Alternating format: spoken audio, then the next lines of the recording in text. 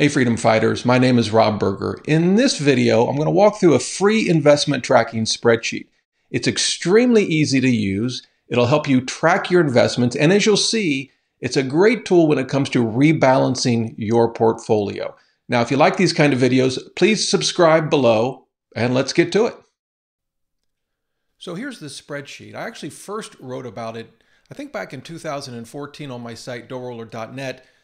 Personal finance site. I found it in '07. Actually sold it a couple of years ago. It's still in good hands. In fact, if you Google investment tracking spreadsheet, I think this article is the first to appear in Google, but you can find a copy of it here at doughroller.net. I'll also leave a link to it in the discussions below this video. Now, it's only got two sheets, the one you see here and one I call holdings. We'll be looking at both of them.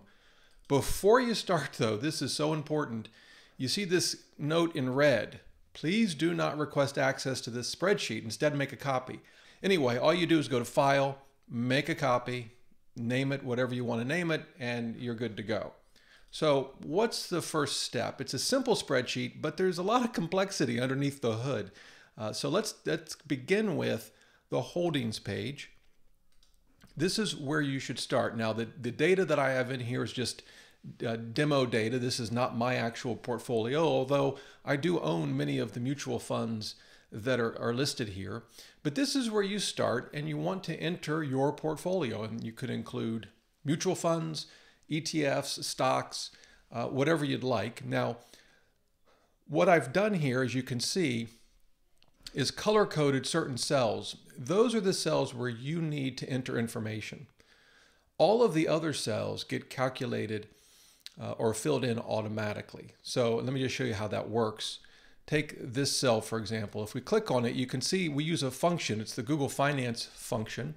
It references cell B3, which is the ticker symbol, and then pulls in the name for that fund. So when you enter a symbol for a mutual fund or ETF, it should pull in the name of that fund automatically. Now, for each fund, we want to give it a category. And as you can see from the drop down, I have 5 categories. You can change this. You can be more specific. You could, for example, have a category for REITs, real estate investment trusts, or you could have a category for emerging markets, or for perhaps small caps or small cap value, whatever you'd like. And the way you do that is if you simply right click on this cell, you'll see data validation. And that's where you'll see a list of the drop-down items. Now, if you want to change it for the entire column, you could just highlight the whole thing, do the same thing, right-click on it, and we could add, for example, REITs, and let's add emerging markets. And then when we see the drop-down, you'll see that they get added. For now, for this demo, we'll just keep the categories that we have. Then you enter the number of shares that you own for the particular investment. Price, as you see, gets calculated with the Google Finance function as well, again using this ticker symbol. Value is just a simple mathematical evaluation of the shares and the price. Portfolio, again, is just a simple mathematical calculation. Fund expense ratio, again, uses Google Finance. And then the weighted expense ratio is just a simple formula. So what you can do is actually just overwrite each of these rows with each of your investments. You'll notice I organized them by account, which means you could have the same investment multiple times on the spreadsheet. So we have, in this example, the Vanguard Total Stock Market Index is here in a rollover IRA. But it's also here in a Roth IRA, and it's even here in a 401k. Now, you may have more investments and you may need to add more rows. It's easy to do, but there are a few things to keep in mind. So let's actually add one now. We'll call it, let's just say you have a 403B. And we'll throw some emerging market in. That's VMA. X, and you'll notice nothing happens in the next cell, so just go to the cell above it, Control C to copy, Control V to paste, and what it's actually pasting in there is the Google Finance function that we looked at a minute ago, but this time it's using this ticker symbol And so it brings in the name of that fund. We could call it emerging markets, since that's really what it is, but for reasons you'll see in a minute, I'm just going to stick with the international stocks designation. And we'll assume you've owned 1,000 shares. And again, here, the price, we can just copy from the cell above, and it brings in the price. The value, we can copy from above. Same with the rest. Now this one's going to return an error. I'll explain that in a minute. 14 basis points is the fund expense ratio. And then the weighted average will return an error as well. So here's what's going on here. You'll notice that it uses holding value and total value. The problem is holding value, as you can see, is orange, and it doesn't include the row we just added. So how do we add it to this holding value?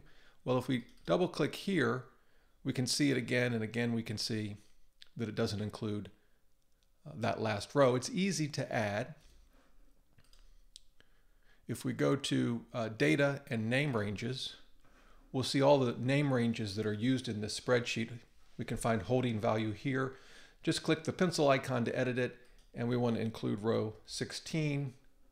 When we do that, our total goes up. We can see that holding value now includes the last row, and this now has a value, represents 5% of the portfolio. Now for this one, the issue is portfolio percent, which is this column in purple. Again, doesn't include the last row. So we can come over here, find portfolio percent, click the pencil icon, add the last row, and it fills in the information. So what I would recommend, if you have more investments than the rows that are on the spreadsheet, go ahead and add them all as I just did, and then you can go in once you're done and change the value for holding value and portfolio percentage. I should add, and in fact we're going to do just one more real quick. This works just fine with individual stocks. So let's imagine you have a taxable account and you own shares of, we'll say Citibank. It should bring in the name of the company. We can call that, although it's an international company, I would call it US stock since it's headquartered in the US. Let's assume you have, we'll say 2,000 shares. Bring in the price, we're just again copying and pasting.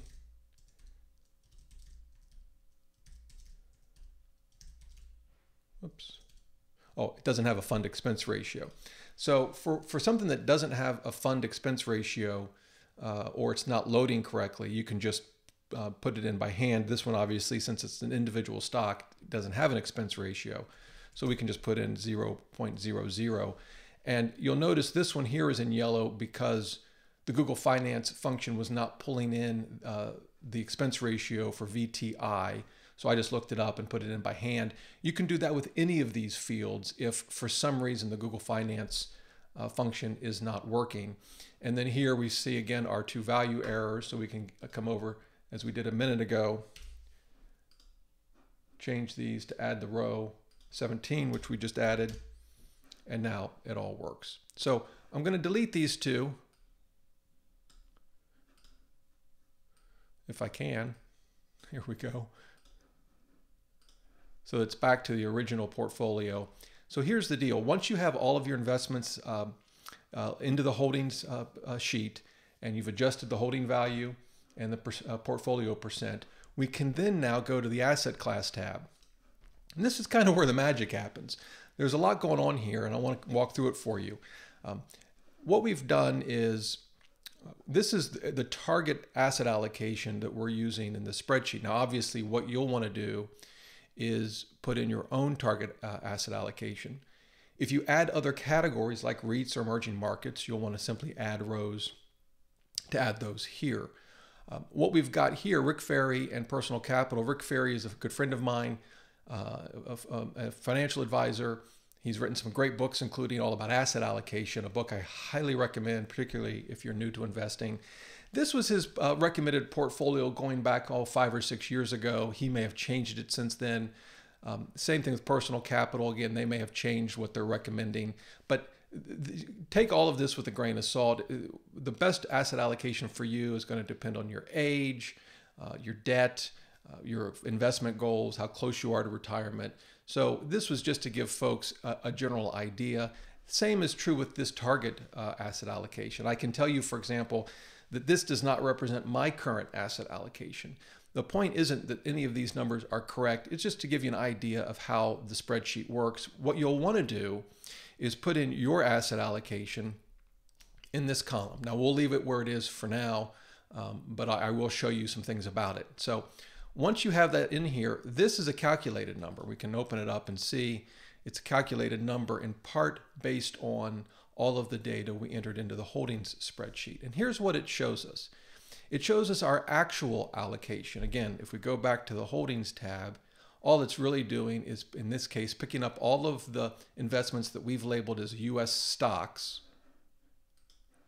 totaling them here, and then simply doing the math based on the total value of our portfolio. So what it says is, for all of the investments that we've labeled US stocks on our holdings page, they total $390,000, and that represents about 71% of our total portfolio value.